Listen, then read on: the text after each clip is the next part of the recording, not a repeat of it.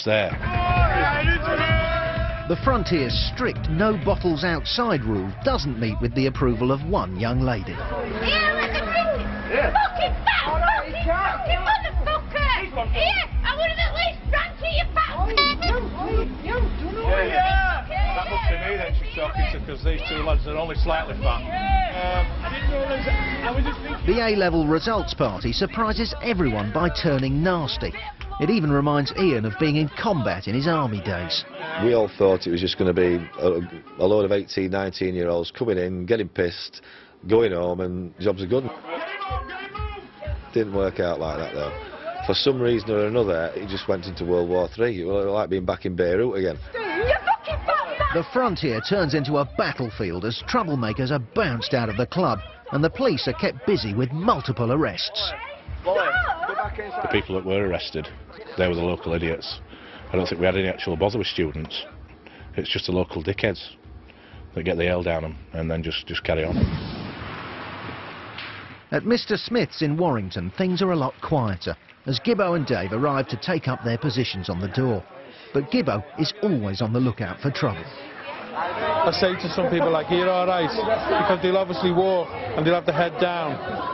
And I like to make a bit of eye contact. You all right? Okay? No, like I'm making a judgment to see, like, have they had too much to drink? Are you all right? Are you all right? Are they old enough? Are you all right? Are they trying to have a quick look in the eyes?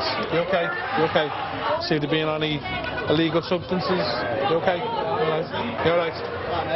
You okay? As ever, Gibbo's gentle touch works a charm. You all right, darling? Not tonight. You've had a bit too much to drink tonight, okay? You know, you're falling everywhere, your demeanour's all wrong, you know. Okay, I'm falling everywhere. Yeah. Okay, I'm standing on my own 2 feet. Can't understand you, go on, what? Not tonight, darling, okay. Yeah, you're How lovely, aren't I? It's nice to be nice, isn't it, you know what I mean? At the Frontier, most people are having a good time, but one guy is caught dancing on the stage. That's a big no-no, so the party's over for him as he's bundled outside. Sorry, I didn't realise you couldn't go on stage. You've been told now 3 or 4 times. I've not been told on that fucking stage. You've been told 3 or 4 times tonight. Oh, seriously now, I've not been told. It's not up for discussion, mate. Well, it should be. It's not up for discussion, it's not up for argument either. The self-confidence seemed to shoot through the roof. You could have a 5-stone wet-through bloke who wouldn't say boo to a goose when he's stone cold sober. All of a sudden he gets 5 pints of Stella down and he can take on the world. No, it's not all right. It's a bloody monopoly. It's not all right. It's not a monopoly, mate. How are you to make a decision, though? I work here. Yeah. My discretion, who stays in this venue and who leaves. Well, that's a monopoly then, isn't it? That's not right, is it?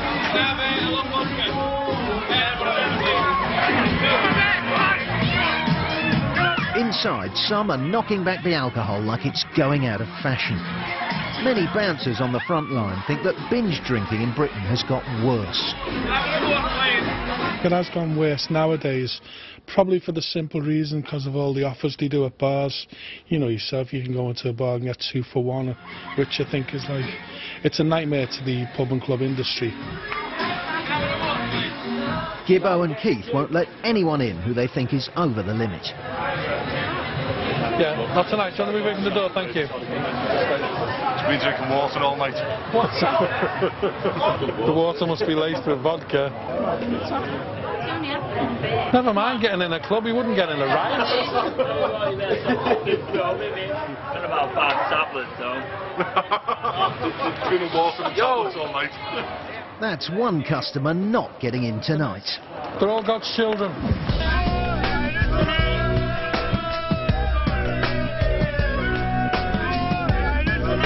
Bouncers may have cleaned up their image these days, but violent injuries have always been an occupational hazard. I've had injuries, plenty of injuries throughout the past. I've had your fractured skulls. I've had my eye knocked out, glass slivers in my eyes. I've been stabbed in the arm. Stitches in the head, nearly lost a testicle. Broken every finger in one hand. I've been attacked with various inanimate objects. Anybody can come by, shoot you. I've had guns pulled on me a couple of times. Stab you, walk past you, throw acid in your face. Being switchbladed, being Stanley bladed. I've been hit on the head with a bottle. And I've also had things stuck in me like kebab sticks.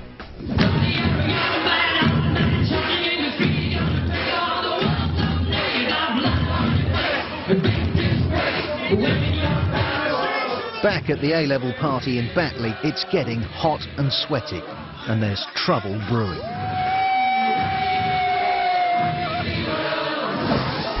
Coming up, an incident at the Frontier front door pushes Bungay to the limit.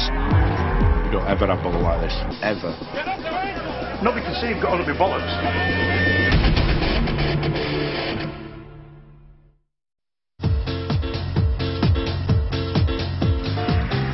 It's A-level results night, and inside the Frontier Club in Batley, the party is in full flow.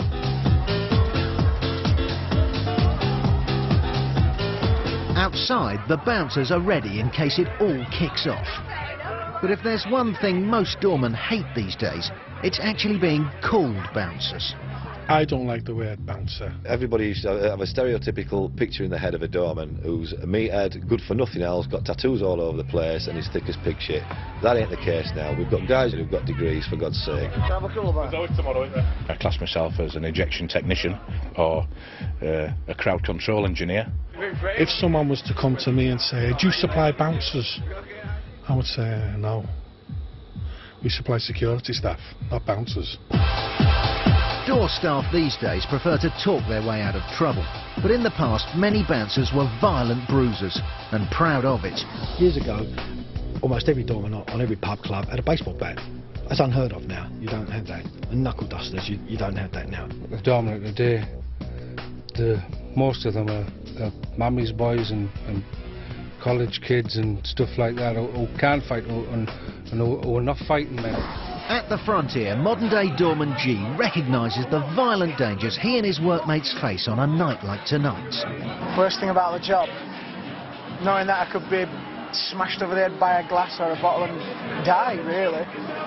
Whereas 6, 7, 8, 9, 10 years ago, people were willing to have a dust-up and leave it at that. Now it's some little chav with no morals, pick up a bottle, 30 seconds later I'm dead. Every time you put this tie on, you've got a chance of visiting a police station, visiting the accident emergency, or visiting the morgue. No, I want to fucking see you! I would love to fucking see you! As the temperature rises at the Frontier, Ian admits he actually likes it hot. I do like the odd adrenaline rush every now and again. It keeps you going, it keeps you on your toes. I'm not being funny, mate. I'm being straight with you. Move, now. There's plenty to keep them on their toes as more people are shown the door. Get off me, I'm not out! Let go of me, I'm not out! Yeah, no need for that, no need for that. No need for that, whatever. But then no, you can fucking tell me that we're fucking mother of a slag. I'm fucking going in with it! The A-level night has been a nightmare so far for Bungay, and it's not over yet. Rather large incident earlier on. A lot of lads scuffling, fighting, lads arrested across the road. That's why we've got police presence, and we'll just get them on. And here we've got some coming out now. Come on, you can swatch out, fella. Come on, fella, bloody hell! Fuck's sake!